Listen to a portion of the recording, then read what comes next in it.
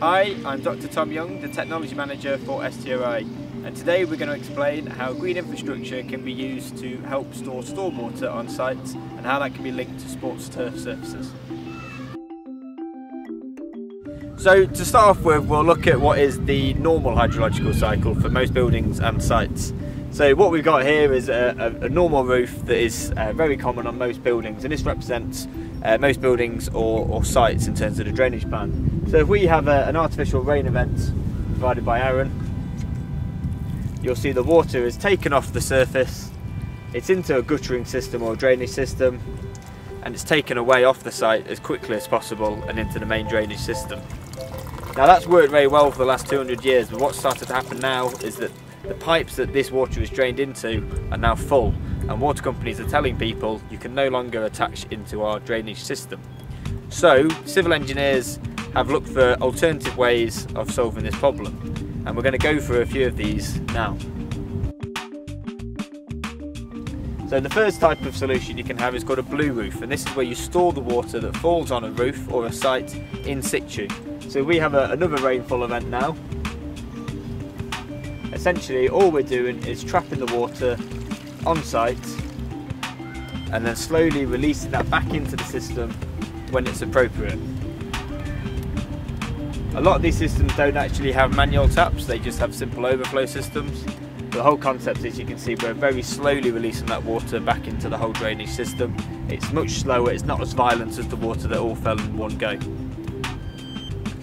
So that works well, it's very efficient to maintain all that water on site, physically holding it. Obviously that's not appropriate for all roofs due to weight restrictions, but you can have these types of systems for low car parks, for example, where weight is less of an issue.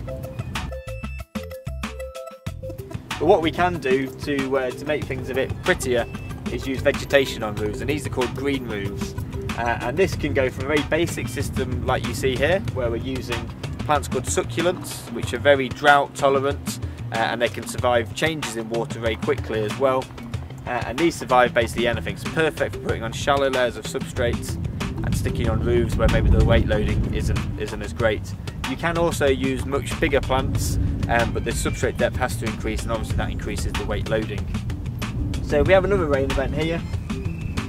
You'll see this probably isn't as efficient as a blue roof at holding the water.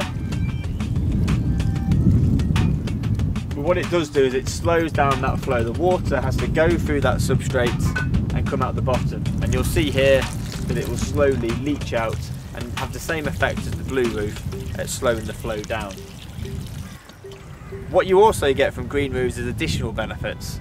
So greenery in general in cities is very good at cooling the local environment, which helps prevent heat-related deaths, and it also makes the environment much more pleasant for people to live in. Aesthetically, they're also very nice and can be used to help buildings get planning permission and also improve the value of certain properties. So we've had a blue roof and a green roof, but what you can actually do is combine these two together into a system called a blue-green roof. And we've demonstrated that with this final system over here. You can see the planting design has changed slightly, and we've got more herbs and perennial species here. But you'll see as Aaron irrigates this roof, the water goes into the substrate, but what we do have below is a tank which holds on to the water. So what you're having is a double whammy. You've got the green roof holding the water, and then you've also got the tank holding onto the water as well. And then what you'll find is that water can then be reused by the plant as irrigation water. So it's reusing it in a continuous cycle. So barely any water will come out of this tap, even if it's left open. And the whole point of this is it almost becomes a circular cycle. You can actually direct water as well from other parts of the site into this system or roof.